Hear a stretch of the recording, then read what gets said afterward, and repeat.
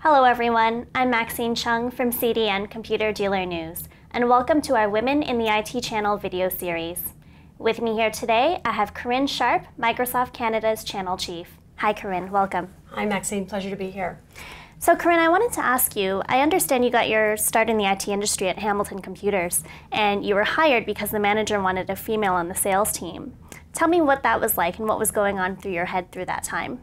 Well, it was my first job in the IT industry, and they were looking for a female account manager. And I actually found that very strange. I didn't understand why an organization would choose gender as a requirement for a job. But I said, okay, well, if they're looking for a female, I said, well, then I'm your one, right? And it was an account manager role within their government system integrator program. And I just felt that it was a great opportunity. And then for me, it was less focus on being a woman in a male-dominated office. It was about, okay, now how do I win? How do I get results for the company? So I actually found it very strange that they were hiring a woman for any job as opposed to hiring the right person. So Pat Nielsen and Wendy Lucas are cited as some of your mentors through the years. How did they help you in your career? Well, Pat Nielsen was the president of the organization and Wendy Lucas was the VP of sales. And that was actually quite unique in our industry to have two female leaders, senior leaders in IT. So that alone really gave some inspiration for me and other females in the business to be able to say, yeah, you can become the president of a major organization. At that time it was GE Capital.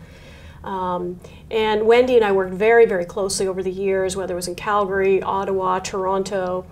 And they were very strong business leaders and very, very focused on the culture of the organization. And I think having the opportunity to really watch how they led, be inspired by their direction of the organization, helped me in my career back then and to this day. So Corinne, where'd you go after Hamilton Computers and what other roles have you held? So I've been at Microsoft for 11 years and I've held a number of roles at Microsoft in management and leadership roles, both in Canada and have done some international work as well.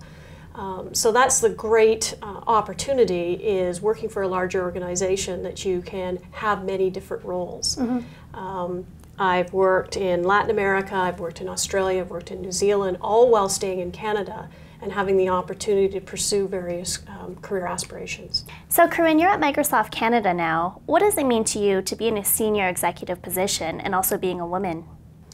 Well, my opportunity now is to lead a group of men and women in the business. And at Microsoft, diversity is less about gender and more about diversity of style and having a myriad of people with different styles, different approaches to be able to drive innovation. Mm-hmm. As a woman, I feel that I can act as a mentor where others did for me earlier on in my career. And whether it's in the diversity programs we have at Microsoft, Women in IT, that now I have an opportunity to mentor other young women that are either outside the industry that are looking to come in as college graduates, university graduates, or women within Microsoft who are looking to become managers and future leaders of the business. And I really enjoy doing that for these individuals, both male and female, quite frankly. Corinne, why do you think there are so few women in IT, and what are you and Microsoft doing about it? Well, I think maybe it has a bit of a bad rap. I think a lot of young people, male or female, they look at it as that you have to have deep technical knowledge in order to get into IT. When in actual fact, there's sales, there's marketing, there's HR, there's finance, as well as the myriad of technical roles, whether it's customer service, technical architecture, solutions architecture. So there really are a ton of roles.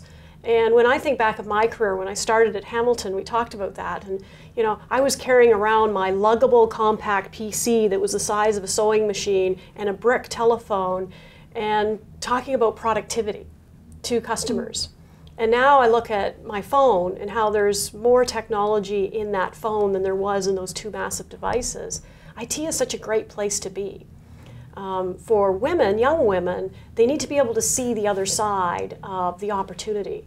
And I think we need to do a better job of sharing that. So we do that through DigiGirls, where we bring in high schools and teach them more about IT and the career opportunities that are available to them, as well as women in IT, and through sponsoring things like e-mentoring through CATA. And we'll continue to drive those types of programs in order to enlist, not only for Microsoft, but IT in general, to make sure that great opportunities exist and people know about them. Well, that's all I have for you, Corinne. Is there anything else you'd like to add?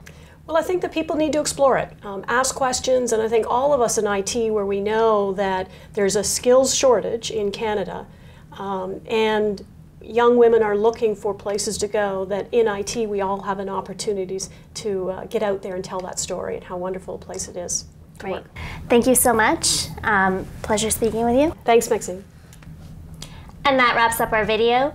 Please stay tuned at www.computerdealernews.com for more. I'm Maxine Chung from CDN Computer Dealer News, and thanks for watching.